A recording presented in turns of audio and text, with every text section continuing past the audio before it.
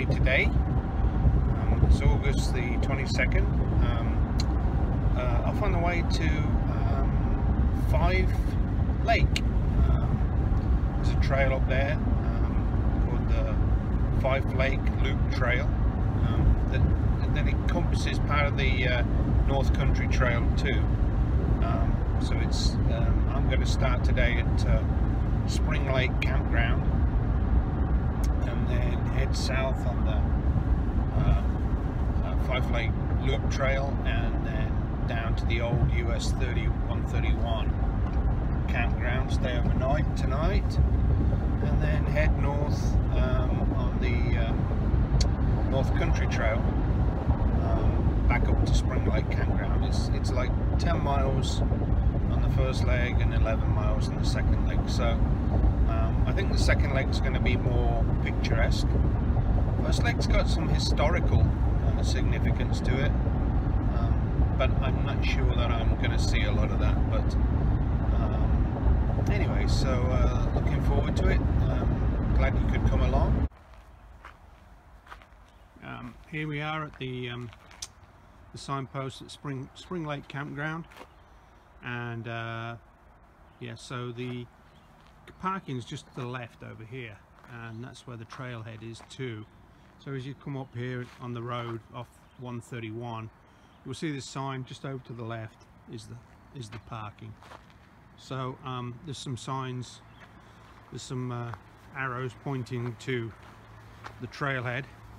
Let's take a quick look over there. I'm just about to get my gear on. It was a 3-hour drive for me, so it's nearly exactly 10 o'clock right now. So let's see. This trailhead, and we can see here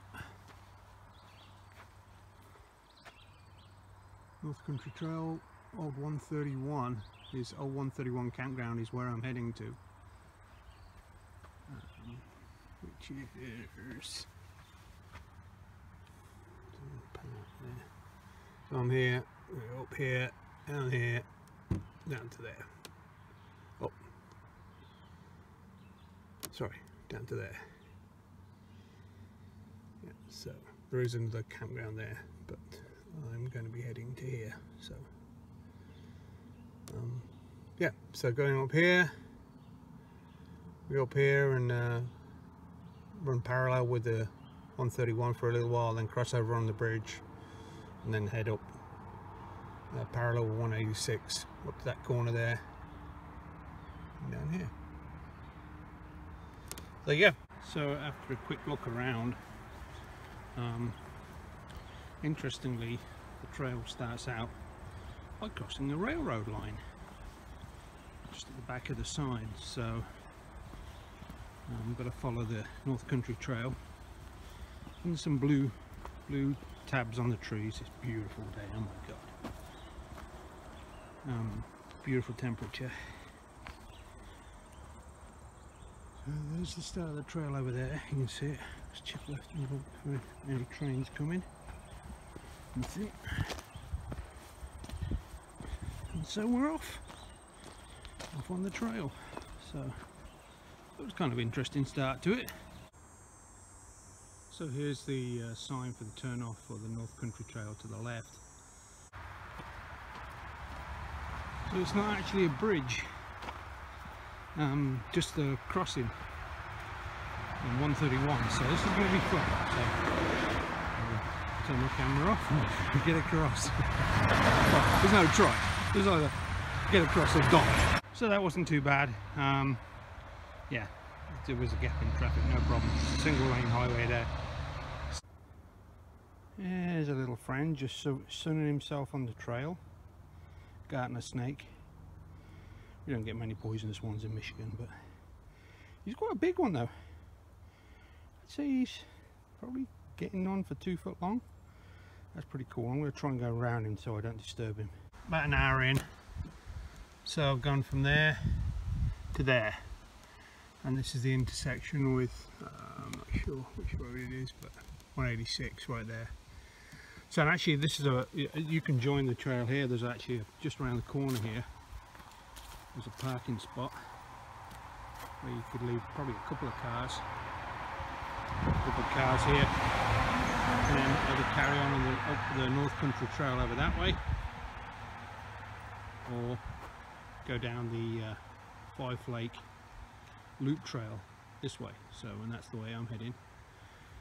So although they said there's no water on this section, actually if you were stuck, there is a pond just here about half a mile from the intersection with 186, so you could actually, if you had a water filter, get some water here. So, no problem, just got to keep following the red blazes. Okay, over and out.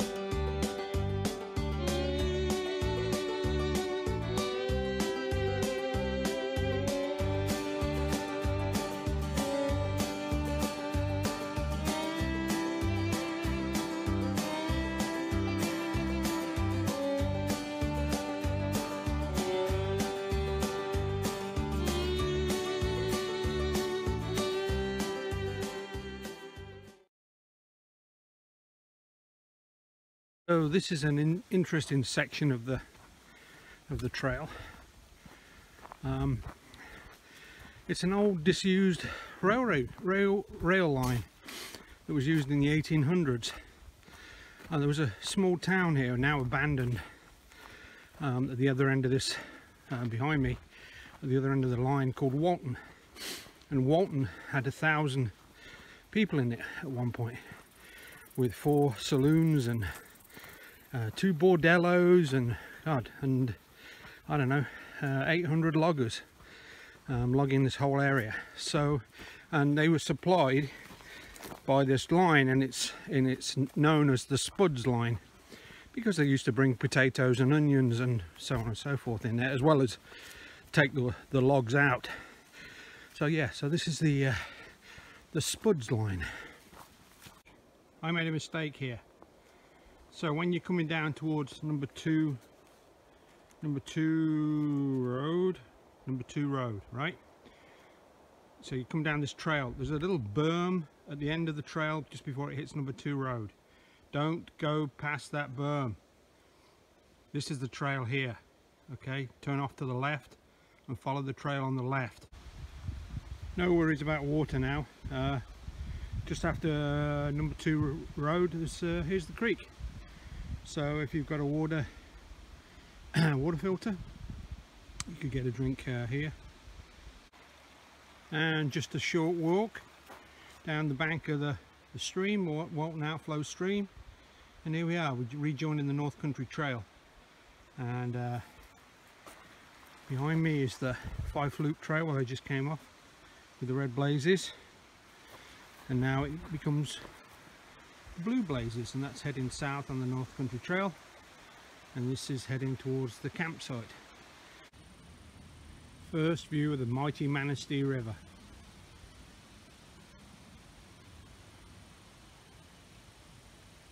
Very cool. So here we are on site 13. Everything's out. I've actually got my fishing rod assembled, but I don't know if I'm going to go. I'm going to take a walk down the river and see what's down there. Got the Lanshan 2 up. Pegged a bit high, but it's okay.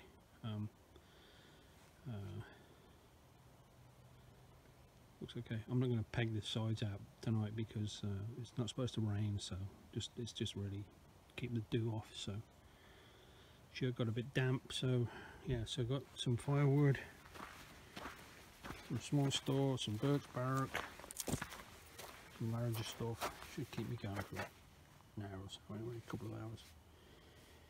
So that's all I need. So okay, so I'm going to go down to the river, and see if I can catch myself a fishy.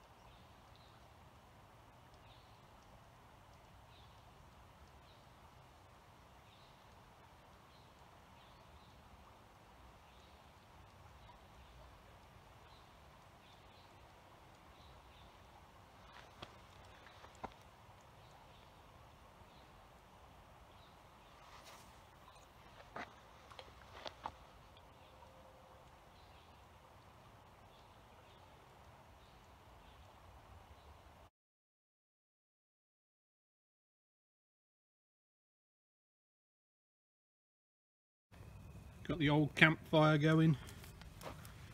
A load of birch bark, plenty on the trail coming in.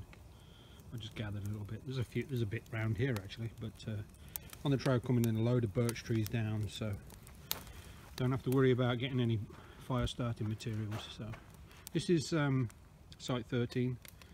It's not bad. No widowmakers above me. It's pretty flat. So yeah. So anyway, so got a little bobber here, pegged at both ends, and then down at this end is a little floating black ant fly, and caught a small rainbow trout on that last night. So I'm going to give it another try this morning and see if I can get a slightly bigger one. Try.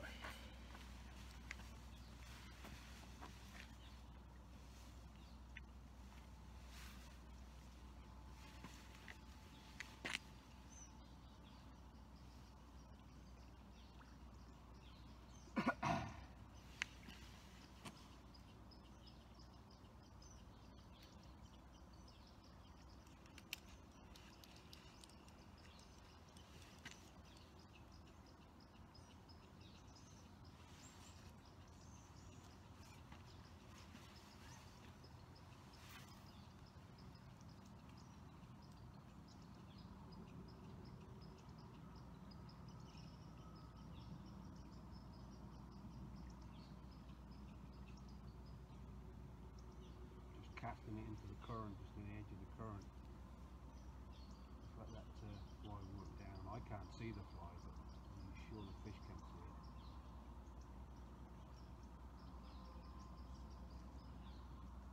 Being a black ant, they usually grab it with some confidence. It's something that you see on the water at the time. I put a little wooden peg in actually one side.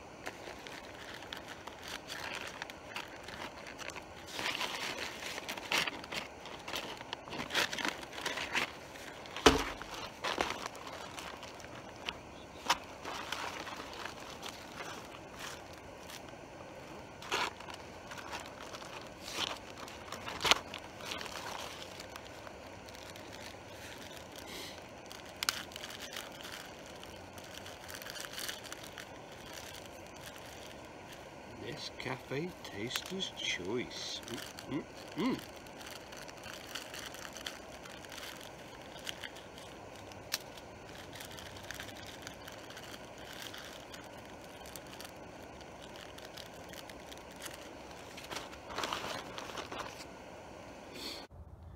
So today I've got to do this section back up to Spring Lake Campground, slightly farther, about 11 miles. So so I'm going to get off a little bit earlier this morning and hopefully get there a little.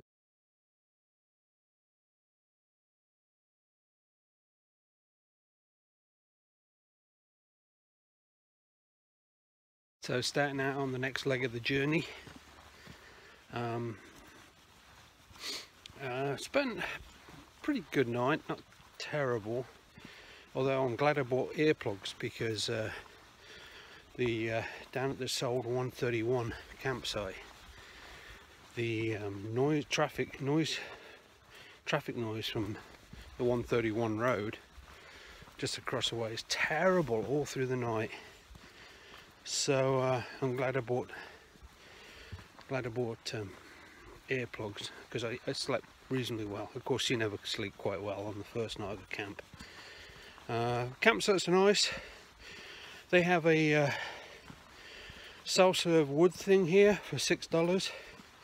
The campsites are actually $15 a night, and you can fish down here off a little dock area, so if you wanted to bring some fishing rods.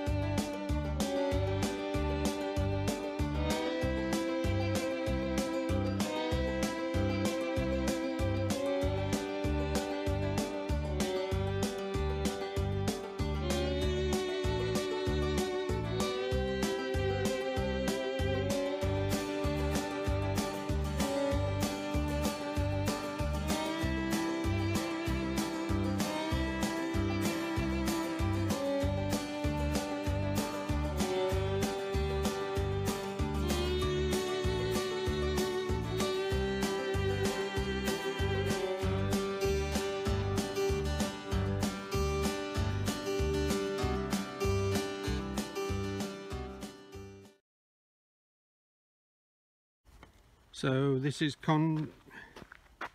Conservation Road, just after the headquarters lake. It's a little bit confusing, but yeah, it's hard to see on the map. But yeah, Conservation Road, and up here somewhere I'm going to cut right back into the woods, so can't be that far. So just 2 miles to go. Coming to the end now. Whew, feet are feeling it a bit, but yeah, nearly there. Sunny now.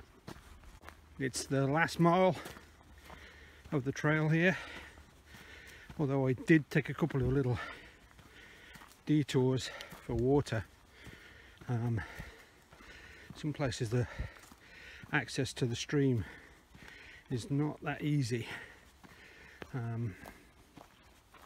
I ended up actually going at the scenic route at about 7 miles. No, not 7 miles. Anyway, it's the lower trail scenic route. You can get some water there. It's not bad water if you filter it, obviously. So it just seems to have dragged on this side a little bit. Perhaps it's me dragging. It was a little bit more technical than the Fife Loop Trail. A few more windy bits, a few more bits where you had to really watch your footing. So it's taking me a little longer than I thought, and just trying to keep hydrated too. It's another warm day, and I didn't get started until 10ish. I did go fishing this morning. I didn't catch any either. but that's probably why I didn't start till 10. So anyway, so signing out now, and it's a great trail, the Fife Lake Loop Trail. I went south to north, or you could do north to south, either way. But it's a real, it's not too much elevation change. I think I've maybe done, I don't know, 25 floors on my, it says on my phone, total. So I mean, a lot of the trail's pretty level like this.